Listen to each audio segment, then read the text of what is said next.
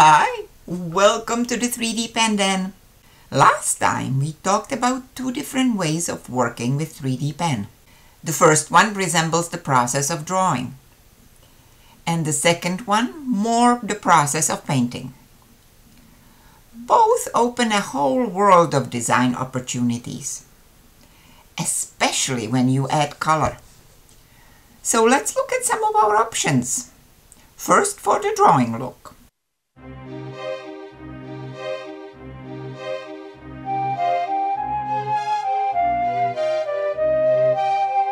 First, we'll make a simple sphere with just enough elements to define a ball shape with some basic divisions. I will only need every other circle on this 3D made matte circle segment. Plus, I will also include the largest circle to allow me to make the largest possible ball with this tool, which is 5 inches. Here are my intended circles for the first hemisphere, plus all the exponentially increasing spacers that I plan to use for the assembly process. If you actually want to try this, there is a detailed description of the planning process for the sphere in this video. And the link is, you guessed it, in the description below. For just a brief recap on how the assembly works, in case you need to know right this minute. Lift the first circle up the wire. Connect the next circle to the middle axis, so it stays centered once it becomes its turn to be lifted.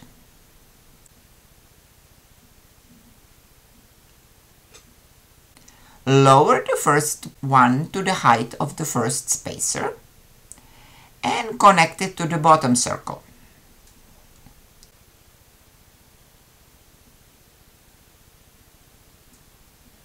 After the first few connections solidify, you can remove the spacers and finish the connections all around.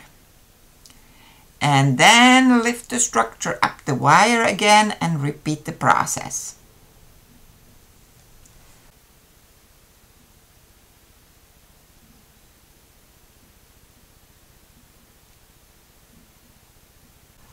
Occasionally, you may want to check if the ball curve is actually coming out round, and if all the planned spacers will still fit in the projected height of the ball.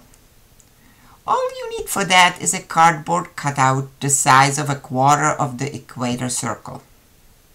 This is the experiential approach, but if you are a STEM teacher and want to have a math lesson in this project, watch this video, which gives you the formula for mathematically calculating the spacer height. Yes, the link is also down below. Keep going until you get to the largest circle, and then do it all again for the second hemisphere.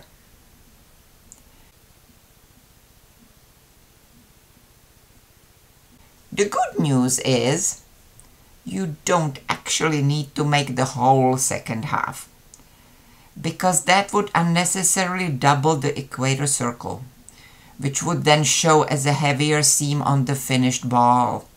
So you want to stop just one step short with the second one to achieve a seamless design. Then just stabilize the first hemisphere so it stays put and join the two parts together using the largest spacer.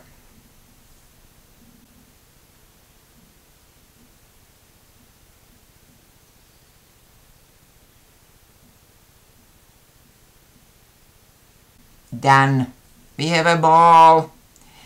And we could stop right here, but we can also take out our box of crayons and color it in. Just strategically here and there. Remember, we are aiming for that delicate linear drawing look. The idea is to put the lines next to each other, but not necessarily join them. Kind of like placing embroidery threads next to each other. The trick to making this work is not to work in the same spot long enough for the underlying network to heat up too much. and melt and collapse. So that's why I'm rotating the ball around after each addition. The turntable is a big help here.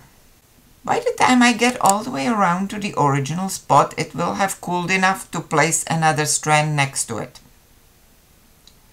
The patterns on these balls were inspired by the traditional Japanese Temari ball design.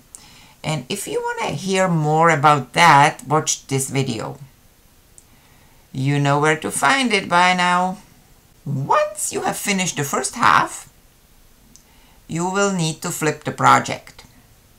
It is way more comfortable to work from the narrower end to the wider than the other way around. The beauty of working into the predetermined spherical grid is that it defines the shape and size of the individual areas you need to fill. At the top of the ball, I obviously don't have enough room to put in all the stripes as wide as around the equator. So the design will have to be altered to accommodate the shape. Perhaps in this case, I will shift the stripes into a star on both ends.